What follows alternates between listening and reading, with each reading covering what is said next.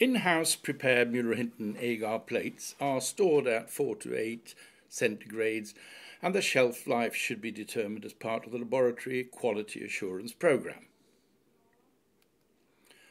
Commercially prepared plates should be stored as recommended by the manufacturer and used before the expiry date. Make sure that agar plates have reached room temperature and are dry prior to inoculation. No drops of water should be visible on the surface of the agar or inside the lid.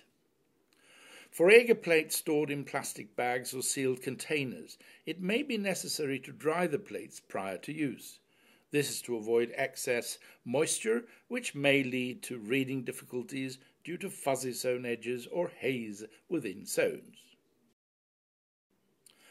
Dry plates either at 20 to 25 centigrades overnight or at 35 centigrades with the lid removed for 15 minutes.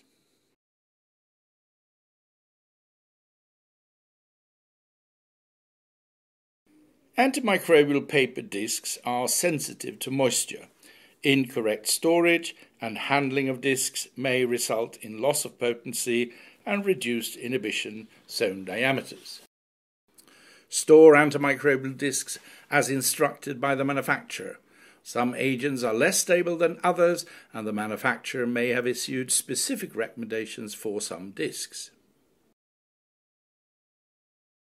Once disc cartridges have been opened, discs shall be stored in sealed containers with an active desiccant and protected from light. Regenerate desiccants when the indicator changes colour.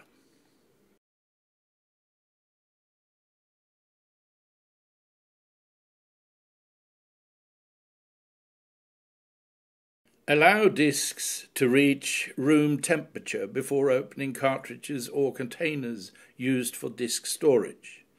This is to prevent condensation, leading to rapid deterioration of some agents. Do not use discs beyond the manufacturer's expiry date shown on the container. Manufacturers may have specific limitations on how long discs in an opened cartridge can be used. Perform frequent quality control of working supplies of discs to control that antimicrobial discs have not lost potency during storage. See the EUCAST website for QC tables and video on quality control.